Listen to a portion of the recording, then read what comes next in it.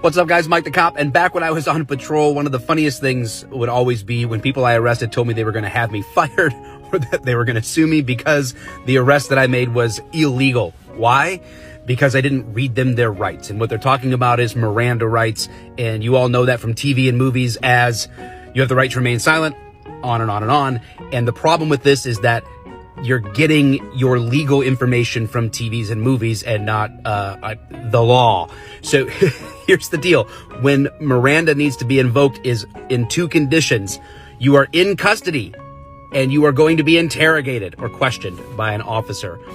There are a few other, minor details, but that's the heartbeat of it. If you don't have those two conditions, you don't have to be read Miranda. If you have those two conditions, you need to have been read Miranda rights. Some departments do it as a standard course of action. Most do not. Most do not.